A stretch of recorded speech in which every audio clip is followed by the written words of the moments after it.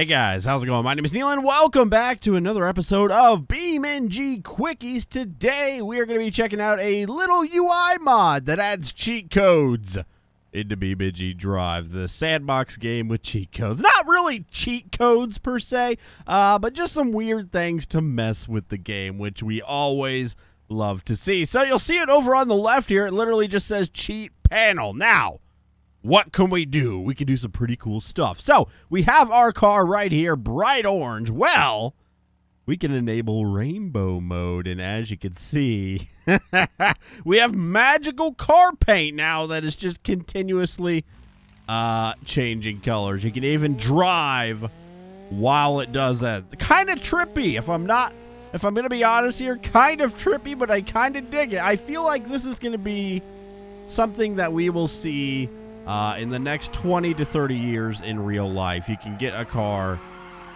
with a programmable paint color. I don't know. I feel like that doesn't seem like completely out of the realm of possibility. Does it?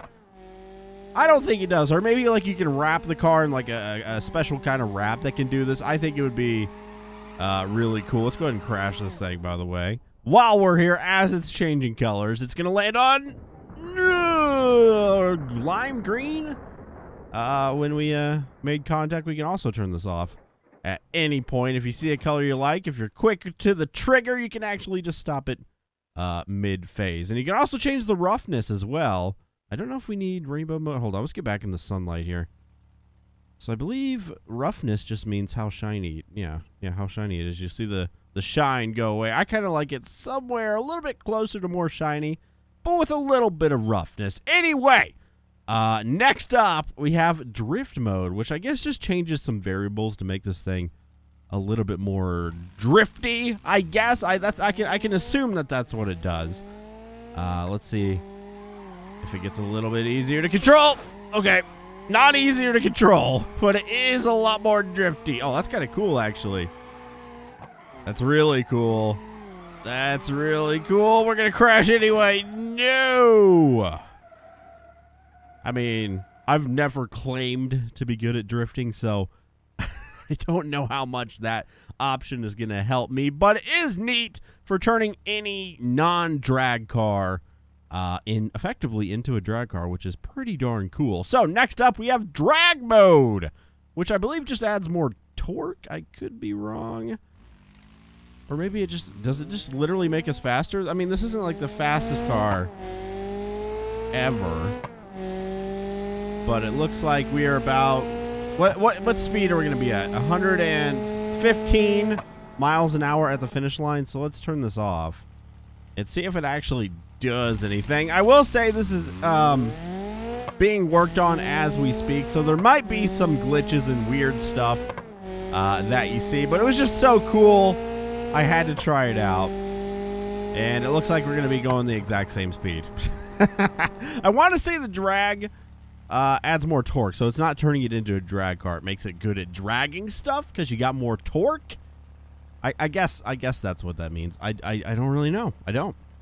Okay, next up we have WTF mode, which I guess just randomly changes some variables with friction and stuff like that. So I'm curious what this is actually going to do and what's going to happen if we try to slide the car. Oh! It puts us right into the wall. Oh, no. We have no friction. No friction whatsoever. The tires have exploded into time and space. I'm not pushing anything right now.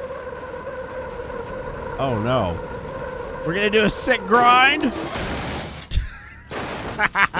Yes. Okay. Okay. So that effectively gave us no friction. So does that mean if no? The brake still works. Is it only when I start sliding that we become frictionless? Or was that a one-time deal? Is it different every time I reset the car? I don't know, man. I do not know. Hold on. Okay, so I'm not pushing anything right now.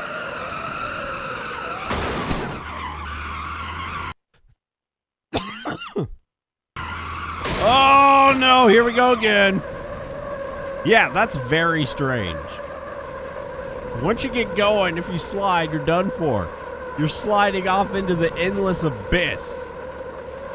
Unless something stops you, of course. Now, can I turn on the rainbow at the same time? I can! Yes! Oh, no! Just in time for it to be exploded into a million pieces, flattened like a pancake. Okay, let's put this thing out of its misery. Let's turn this off.